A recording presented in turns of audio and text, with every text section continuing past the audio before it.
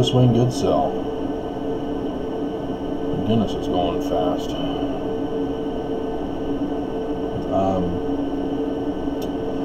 So the video experiment I tried yesterday apparently has scared away Mormons, because I've got 6 likes that all of you can see, because I allowed for that one video to be made available to all Mormon haters who want to dismiss their own God. In the lectures on faith that was removed from the Brighamite scripture when Brigham Young had his polygamy scripture put in, and also replacing the 2 chapters about monogamy, it talks about the necessity of having a correct knowledge to have faith in. You can't just have faith in whatever you want and feel or have an opinion about, and then thus turn it into truth with your faith. You have to have faith in correct information so that the results will be confirmed. And same with science. You're trying to establish what the truth is, and so you develop theories to discover that truth and identify what is false and incorrect. The Mormon Church was intended to be scientific, and in that video I did yesterday, Mormons have the wrong God. We've all been lied to and deceived by Brigham Young.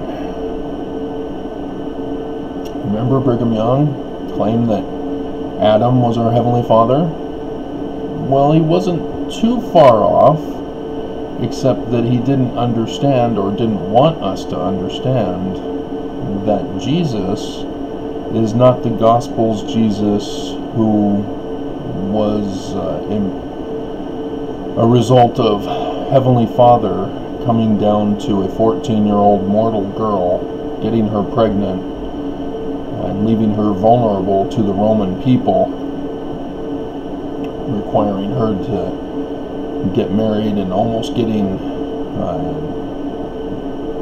booted out of the contract that she was bought for, because she was pregnant, as Joseph wanted a virgin. That's the wrong God. But he was correct in that the father of the true Jesus, who was murdered and whose body was broken, of which we break the sacrament bread, and who organized the temple rituals for our afterlife and exaltation, he was correct with that, but he didn't claim the right Jesus. He merged the 2 Jesuses. And so the Christ that we are looking for is not an exalted man, but a mortal man still.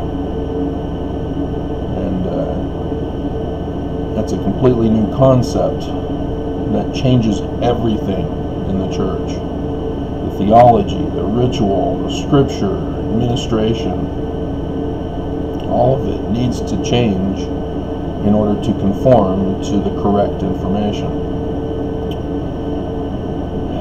And that's what the lectures on faith were trying to get across, is that you can't know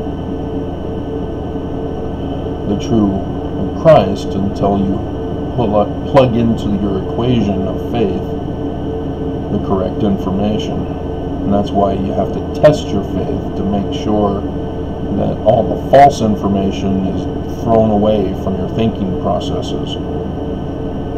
That's why Alma 32 talks about how to test for the correct faith and discard the false faith that comes around.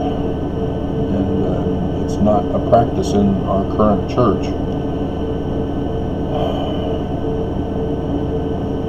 And so,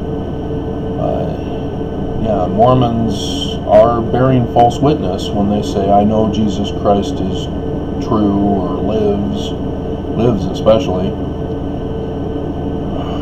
because they don't understand that they're talking about a made-up, created God that doesn't exist.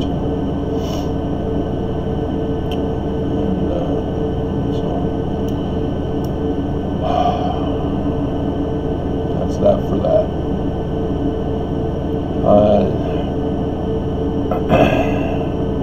And the thing is that Mormons can't just say, no, Travis, you're wrong, thumbs down.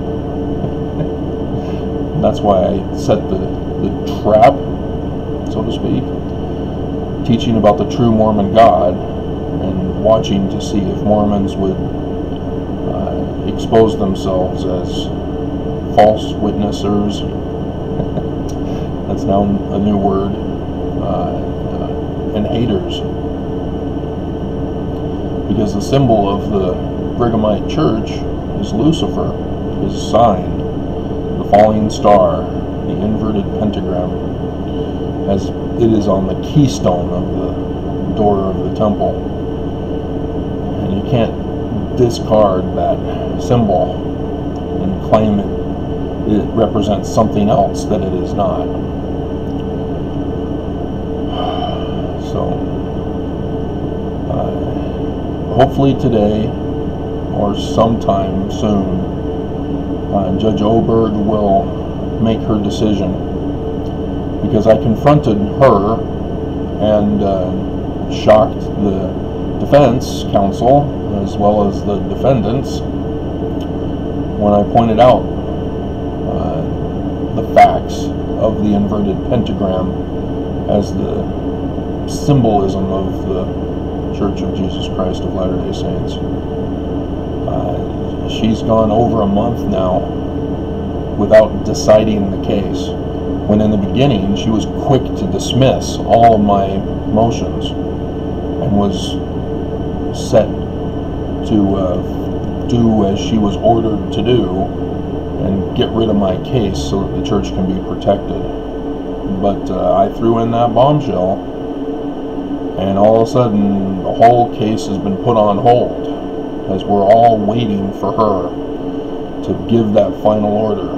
The church hoping and praying she will take her death threat seriously that they gave her and let them go, versus me, who dropped the bombshell as a whistleblower in the church, saying, no, they set up Lucifer and the Doctrine of Lucifer as the keystone of our church.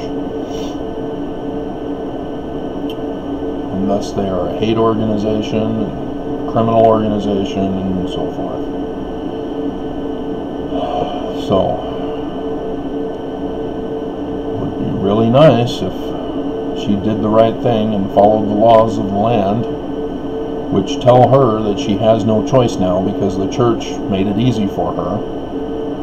They didn't follow the law, and they confessed, and others confessed. So it's a real simple open and shut case.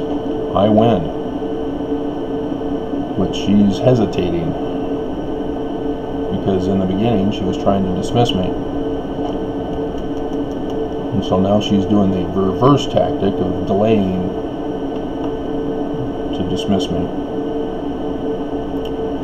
And as a result, many more people die each and every single day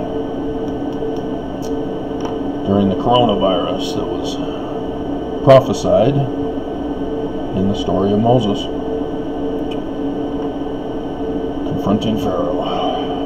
So we all wait, all because the Mormon Church created on top of their church as the foundation stone that Nelson exposed that he was a fraud and a con man for, with his idol god. The results as to whether good or evil will triumph.